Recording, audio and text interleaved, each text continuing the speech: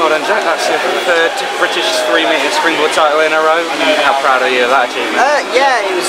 Well, to be honest, I'm more proud of this one out of everyone because this is actually the one where I put in my new dives. I put in front 4.5 and inward 3.5 for the first time in the same list. So, I mean, inward was consistently 6s, 6.5s in both prelim and final, but front was really high scoring. In fact, it was my highest scoring dive in both prelims and finals, so I'm over the moon with that, yeah.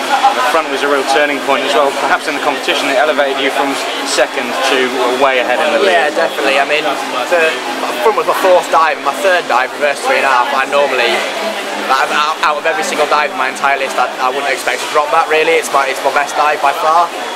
So it was a bit of a shock to then drop down to second after that, because I thought I was going to be okay, but then front was definitely a turning point. I mean, 93 points is huge, so yeah, definitely it's big.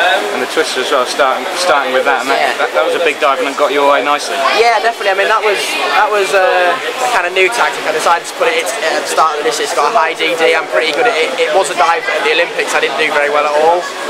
So, I mean, I'm really happy with myself that I've actually kind of come back from that and then come back to score 85 points at the start of my list. It's a really good opener. It really impressed the judges. So yeah, great. It wasn't your highest score today, but it sounds like you feel pretty confident this new list can take you to levels you've not been before. Yeah, definitely. I mean, with the new list, I've added 0.7 I've added like 1.2 degree of difficulty into my entire list already. So that gives me a huge edge. So if I nail everything, I can easily, well, not easily, but I'll probably go to over 500 and get a massive score.